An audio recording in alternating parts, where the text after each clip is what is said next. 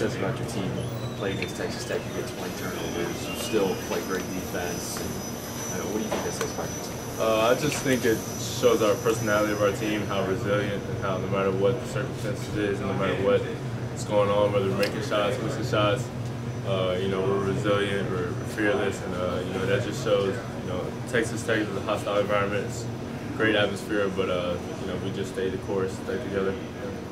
Jared, I know it's one game at a time, but I think in an interview maybe a couple months ago, you talked about this Kansas game going on the road. Yeah. Talon Fieldhouse was a big deal to you. Yeah. Does it still feel that way? Oh no, 100%. We haven't won at Kansas, and for me, that just doesn't sit well with me, and I don't think it sit well with anybody on our team, and I just feel like that shouldn't be on our resume that we haven't won at Kansas, and I just look forward to going there and win. So.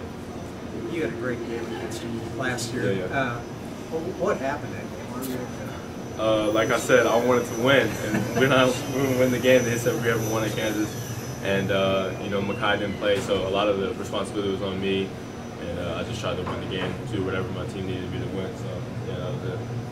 It wasn't perfect, but you guys a lot better in closing out games maybe than you were, say, against Washington. Even some like Butler, some of those teams came back on you. Yeah, I feel like you are better in those situations now? Yeah, those games like Washington that we played early in the seasons against Arizona, Butler, we use those games to get us better and help us close out games. And that's one of the things when a good college team, they know how to finish games, they know how to win one possession games, and that's what we work on. That's what we practice in practice. So it's big for us. What do you see from Kansas yards? They're all talented. They're all, high-level basketball players. Dotson's really good at getting in the lane. Ochabati is pretty good at shooting the ball, and Marcus Gary is a pretty good defender. And they're good athletes, and we're good athletes, and it's just going to come down to who can execute, who can win at the last 5 minutes, I think. So, Has there been any special messages from the coaching staff this week? Because this game is a little bit different because you guys have such high expectations for yourselves.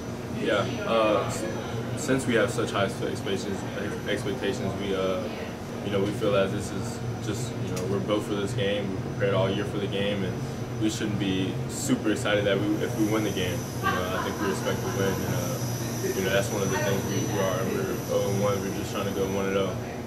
This week. That's it. So. This kind of game you just kind of live for as a college basketball player. 100%. It's on Channel 4, CBS.